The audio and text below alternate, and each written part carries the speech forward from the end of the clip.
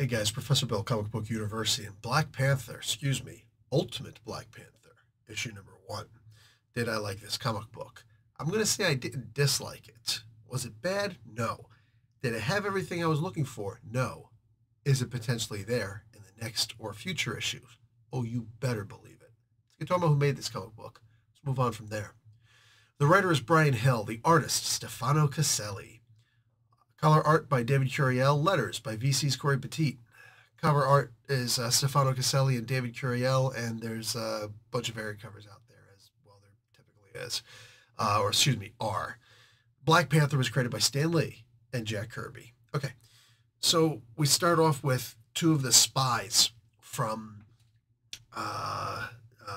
Wakanda, and they're seeing looks like just a bunch of workers getting shot up by very technologically advanced Moon Knight flunkies.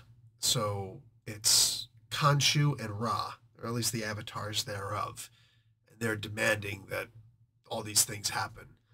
That's cool. Egypt is technically in Africa also. I know that a lot of Egyptians don't like to say that they're African, but they are in the continent of Africa. So I don't know. It's a weird, funny thing. I'm not going to debate it. I'm just not here for that. What I will say is that this is kind of an interesting and yet perfect way of doing things. I'm more so than seeing how the world of Wakanda works in this particular instance.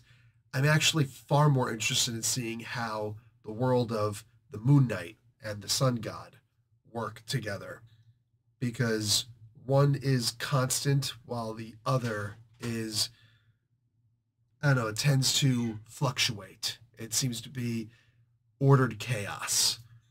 I'm very curious to see how these two will work with each other. If you remember, when my cat is acting like a psychopath, every so often they get infected by demons and start chasing monsters that are invisible to my eyes, but animals, cats, see on better spectrums than I. Anyway, so if you hear the noise in the background, it's the cat going crazy. So one of the cool parts I like about anything that Brian Hill writes is it's always going to be an insight into what the world is like. This is the thing that I'm banking on the most, is that this world is just going to be insane, because his way of thinking is influenced by so much, while at the same time there are many unique takes on ideas that sometimes they are completely new ideas. Sometimes they take an old idea and change it so much that they seem like entirely new ideas. They're barely recognizable, and I love seeing these distinctions. When the spies return, I thought was one of the most interesting aspects into what the Black Panther himself is going to be like. Because while he wakes up from a bad dream and sees the world of Wakanda in front of him, he's just like, mind you, I'm saying the world of Wakanda because it is kind of an entity into itself. It's not like one of those crazy things where the entire world is actually Wakanda, planet Wakanda or something like that. It's not that. The world that is the country of the nation of Antarctica. So anyway, when we see him get up, he says, "We have to change." That's always been from the very inception of the character. Should we reveal ourselves to the world? You know, let me test myself and my country against the greatest super team ever, the Fantastic Four, right? Are we actually going to reveal ourselves? Should we keep ourselves hidden? Okay, we're about to reveal ourselves, and here's going to be we can only do this once, and so on and so forth. And we see so much of that enveloped here. And apparently the Moon Knight and the Sun God Ra, apparently these two understand and know of the existence of Wakanda. They've got to at this point, right? At one point there's a suicide bombing, which is nuts. Nuts. Chick goes and blows herself up, and Panther has to go and get saved, shoved off of a precipice in order to survive, and he changes midway down. Like, beautiful stuff. And when you see the costume, it's one of those things where the mouth is exposed. I don't know how much I like that, but whatever, good enough. We've seen it before, right? We've seen if you've been reading the old Avengers comic books back when Black Panther wound up becoming the leader of the Avengers. It was very interesting. Like he actually had the open mouth thing. It's like, that's right, I'm black. Look, take it, take it. But what have you?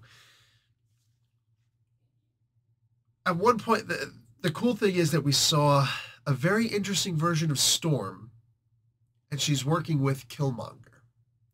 Now, while that by itself may seem like, oh, interesting. So which side of the fence are either of these two characters, right? Are they good guys? Are they bad guys? Which one changed sides, so to speak? Are these two lovers? More interesting is the idea that Brian Hill put Killmonger just for a single image and a quick name drop right in the first issue. Why is this so interesting to me? Do you remember one of the absolute greatest Killmonger stories ever? Not just where he has a moment where he throws T'Challa off. No, that I think it was 5 issues of Killmonger where he goes and he actually starts dealing with his own gods, goddesses. You start to unravel and deconstruct who Killmonger is in a very different way than we were used to. And you got to see that he was vulnerable while at the same time still deadly, right? As soon as he showed Killmonger is going to be in this, but not yet, my ears kind of perked up, right? Like an animal out there, a doe trying to eat, and all of a sudden you hear the little, and you're like, right? That was me. I was like, oh. So there's so much about this that is just in existence, not here yet, but here we go. And every single thing that was set up so far, the attack, the multiple attacks, T'Challa talking about things have to change, knowing that there are going to be some people who side with him, some people who do not side with him, seeing how he's going to politic his way through these things, see how he's going to try and be this ultimate universe's Black Panther. I've always loved the concept of starting a whole new universe again with the same characters. Still leave the characters going in the 616. But over here, nah, man, I love the idea of seeing a new version of the Ultimate Universe moving forward and how all the characters are going to interact with each other, how they're going to be on their own, what their new philosophies are going to be. So this is a great start to a comic book. Nothing mind-blowing happened, but there were so many little points that were hit that as long as this series goes on for more than 5 issues, it could very easily be one of those series where you're just like, holy crap, what is going to happen next month when the next issue comes out, right? And those edge of your seat kind of stories are exactly what we need in comic books today. Let's hope this is one of them, but it's got everything for it to be. Guys, don't forget to check out the Kickstarter. It's going to be dropping Friday, all right? And so anything you're into, puzzles and traps and Dungeons and Dragons or any kind of role-playing game, don't care if it's future, past, fantasy, whatever, boom, that's going to be there. After that, like the video, watch an ad. Professor Bill, Comic Book University. Class dismissed.